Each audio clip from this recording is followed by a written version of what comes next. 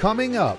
Fires are moving faster than they have in the past. With the most dangerous and hottest months of summer still to come, 2018 is already blazing through California.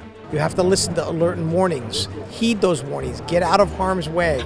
Are you ready? California can't be successful, though, without it. The role you play in wildfire readiness, coming up on this edition of Inside Look.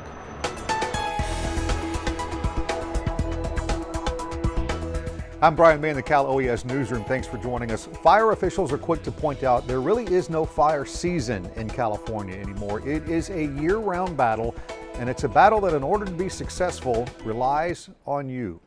And we begin with this. That big fire burning in Yolo County just keeps growing. It's now spread to 60,000 acres and is moving toward Lake Berryessa in Napa County. 2018 is already shaping up to be another one for the record books. Already this year, there have been over 3,000 responses to wildfires in California, and that's up more than 250 from this time last year. And in a one-week period, the week of July 4th, there were over 300 responses to new wildfires in just 1 week. California, of course, is a disaster-prone state. It's not just wildfire. We have earthquakes and floods and all different kinds of things. So we can't drop the ball and not keep our eye on all the different hazards that exist in California. While fire crews continue to work around the clock to keep you safe, they do ask one favor in return. Now is the time for you to clear your vegetation to ensure you've met all your requirements for defensible space. Right now, it's just 5% contained. There are mandatory evacuations for several areas north of Highway 128. The new normal in California are devastating fire seasons, and there's a finite amount of resources. There's just this. We must depend on everyone in the state to be ready, and that's neighbor helping neighbor. That's when it comes to early warning, that means neighbors sharing information with neighbors. Ensuring everyone gets out. You just can't dial 911 when you have a major disaster and going to get all the resources there to help you. You conceivably could be on your own for a period of time. You have to listen to alert and warnings. Heed those warnings. Get out of harm's way. Have a plan. All right, joining us now live is the Cal OES State Fire and Rescue Chief, Kim Zagaris. And Chief, first of all, thanks for joining us. We just saw the numbers from 2018 on this fire season. Tell us what it looks like. I know we're up from last year, and that's not really a race that we want to win. Well, unfortunately, it's been a busy spring, and summer's already off to a hard run. And I would tell you that at least last couple of weeks, going back to the start of the Pawnee fire and now on to several new fires, we've actually seen a number of structures, residences destroyed, and other outbuildings. And unfortunately, at least with the Klamathon fire up by Hornbrook, one fatality from it. So from my standpoint, it's not looking to be a good year, and I sure hope we don't repeat 2017. Chief, you have resources all over the state. What are your guys on the ground seeing as far as conditions? I know we had the drought for a long time, and then last year got out of it, but the fuels are there, aren't they? Fuels are there. I mean, we had good rain this year, so we've got an abundance of grass crop really throughout the state. The other part of the cycle, I would tell you, is that we normally get our rain patterns, and they go all winter, and we get rain over a good period of time, and we're not seeing that the way we normally do. We see little short times of a lot of rain or just enough rain, and then we don't see anything for a while. And vegetation, both our timber and our brush, they need more time to suck up that moisture, much like we do when we get dehydrated. It takes a little bit of time to get that water into our system. So the fuels are much in the same situation. So the drier the fuels and the more grass crop we have, the more dangerous it ends up being for fire season, and puts ultimately the public and our firefighters in danger. Chief, one of the key aspects of your job is to look ahead and know what conditions are coming up in the near future.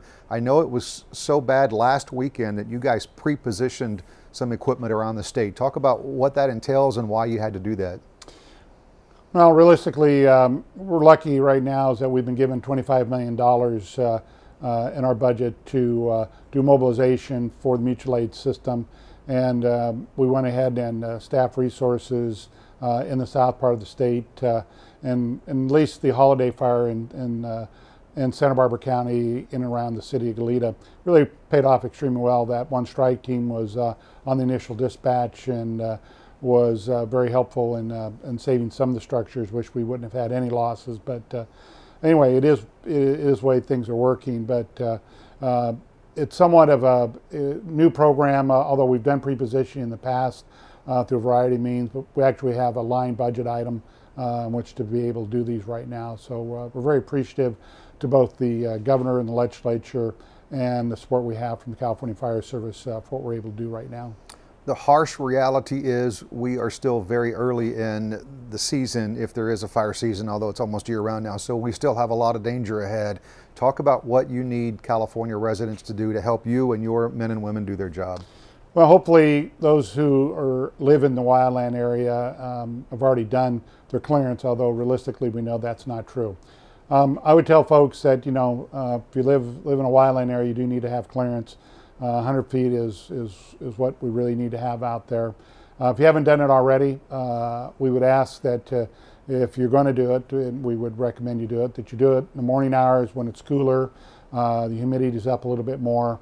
If you have anything that you're going to do clearance that may cause a spark, make sure you've got some water, a hand tool nearby, and some way of calling 911. And if you have a fire that starts, please call 911 first, and then work towards you know, trying to put the fire out before the fire department gets there. But those are, you know, our real basic side of doing things. I would also recommend that citizens, if you haven't done anything, check with your local fire department, check with the California Department of Forestry and Fire Protection, CAL FIRE, and go to their websites and look what you need to get done.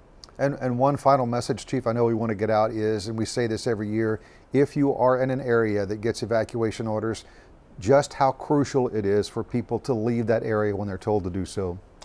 It's extremely crucial, not only for their safety, but as well as the firefighters and the other emergency responders that are coming in.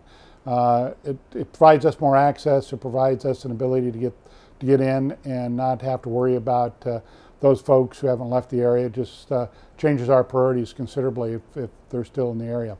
The other thing I would also recommend, Brian, is that you know, if you haven't signed up locally with your local emergency management agency, please do so you can get the alerts and warnings for you know, whether it be for wildland fire, whether it be for earthquake, whatever it is.